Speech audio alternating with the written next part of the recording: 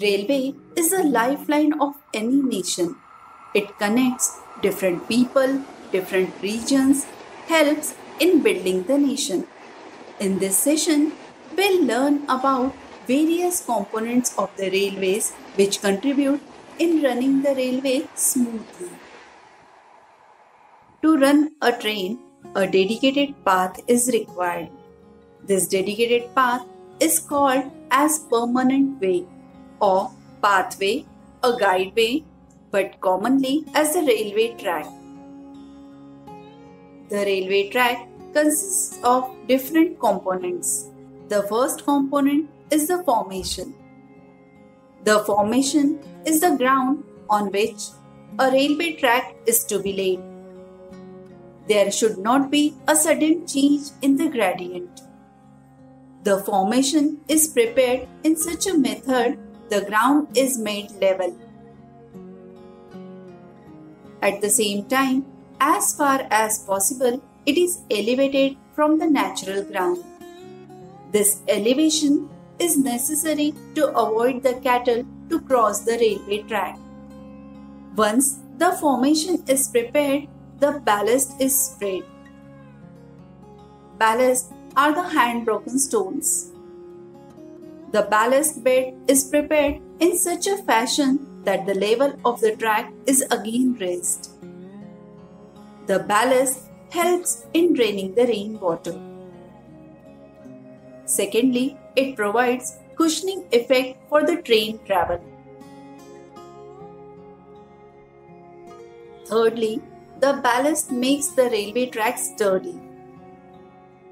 The ballast does not allow the track to have lateral and horizontal movement. On the ballast bed, pre-stressed concrete sleepers are laid.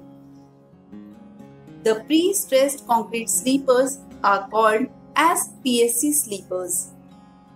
These sleepers are the components on which the railway track is laid.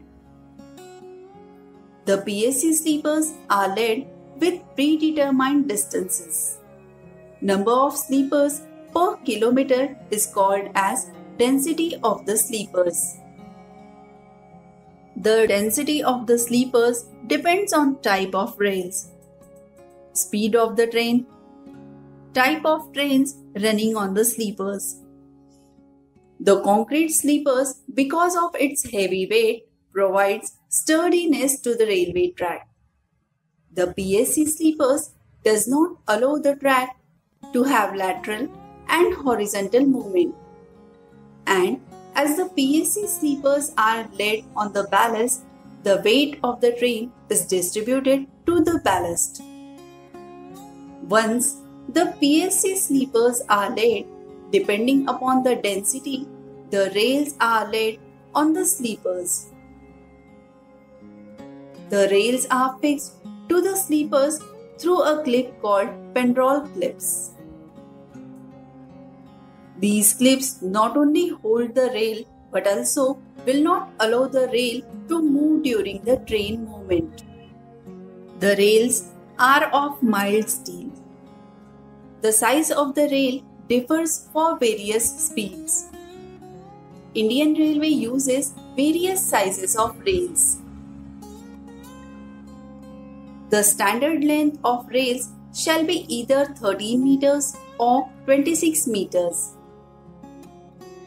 The profile of the rail is such that complete weight of the train is concentrated at the web of the rail and further distributed to PSC sleepers and ballast through the flat foot of the rail.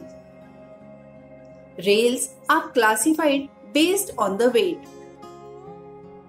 Indian Railway uses 52 kg rails or 60 kg rails.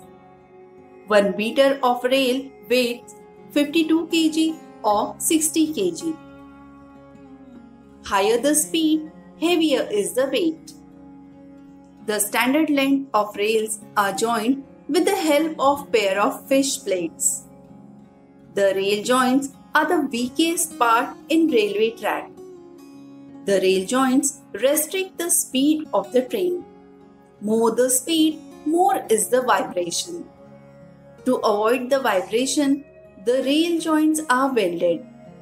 The welding of the rail joints provides the smooth ride to the passengers. The welding of rail also helps in increasing the speed of the train. The rails can be welded in different lengths, namely short welded rails, long welded rails, and continuous welded rails. This is all for this session. Thank you.